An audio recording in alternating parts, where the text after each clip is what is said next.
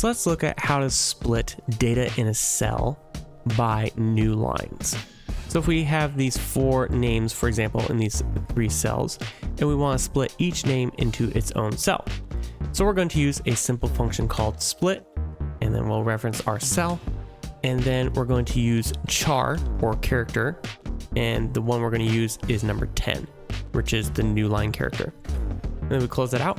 Then we have those names split out by new line into each of their own cells. All right, that's it for today's video. Make sure to check out our other videos for more tutorials on both Google Sheets and AppScript. Thanks for watching. Have a great day.